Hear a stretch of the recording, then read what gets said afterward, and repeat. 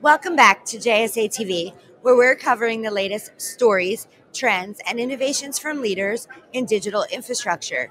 I'm Buffy Harakitis of JSA, and we are live from Cannes, France for Data Cloud Global Congress, Day 2. And joining me today is Allison Clements. She is a partner at ASG. Allison, welcome. Thanks, Buffy. It's so nice to be here.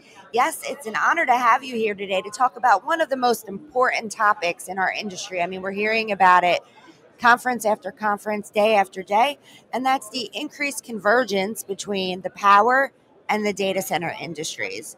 How is ASG helping clients navigate this intersection as energy infrastructure becomes a make or break factor? Absolutely. It's a really critical question. And in fact, it's why I've come to the data center industry from the power sector to try and figure out ways to educate investors, energy regulators in the US, and market participants on how we're going to get this done. You know, what ASG does to try and bridge that is brings policy, commercial, and technical energy expertise and adds it to its really deep bench of data center development expertise to help clients get to solutions. And so last year, ASG looked at about 500 different opportunities, narrowed it down to just a few dozen based on issues like power availability and access, as well as all of the other components that go into a successful data center development. Yeah, I mean, we're hearing a lot about the power dilemma, alternative power solutions, stranded power. We've heard it all here, and day after day we continue to hear it. So it sounds like such an important role for you joining the ASG team. You bring experience from FERC into your advisory work. What policy or market design shifts are most urgent to enable more sustainable, scalable infrastructure? The two most important things, right? Right. Sustainable and scalable. Why don't you tell our viewers a little bit more? And reliable and affordable. Of How do course. you do it all? Yeah. The Federal Energy Regulatory Commission is the U.S. federal regulator for the electricity grid. And I think there are some commercial opportunities and some collaborative opportunities to break through the power constraint. There also are policies that can change and help improve speed to power on a more systematic basis. You know, as we're seeing in the U.S., things like rationalizing the large load interconnections. So having some sort of way to get the speculation out of the line and getting some transparency into that line. We have a saying at ASG, no more fake data centers.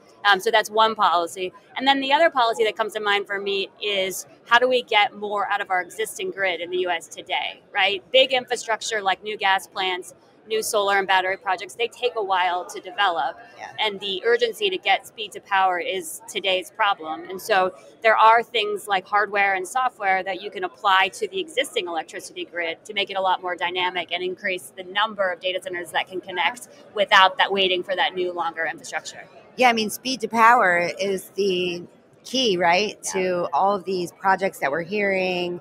And like you mentioned, no more fake data centers. I mean, we're hearing about that too. Good. Energy reliability and environmental impact are often seen in tension. How are your clients balancing the sustainability goals with that need for the resilient high capacity power? So that's another big key topic that we're hearing. Yeah, for sure. And I think, I think developers are looking at gas as the bridging opportunity. But I think in most cases, they're keeping their eye on the prize, which Right. is what is the technology that will take us forward? How can we think about adapting our practices so we can be a more flexible load for just a few hours a year? If you're willing to offer flexibility, you can really take opportunities to get through the interconnection queue faster. So I think the ultimate winner will be that combination of technology that helps to give that resilience and also the flexibility needed to work with the grid and not against the grid. Yeah, working with the grid, not against the grid. I like that, Allison. Is there anything else you'd like to add today? I think that's it. It's really, really important issues. I'm glad you're covering them, and I'm happy to chat with you. Yeah, happy to chat with you too. Where can viewers go if they want to learn more or chat with you get some of this amazing advice that you could offer? Oh, thanks. Absolutely. ASG-team.com, and you'll see the really impressive roster of partners we have put together. Yeah. And Allison, thank you again for joining us for another episode of JSA TV from Data Cloud Global Congress in Cannes, France. And viewers, thanks for tuning in to another episode. Happy networking.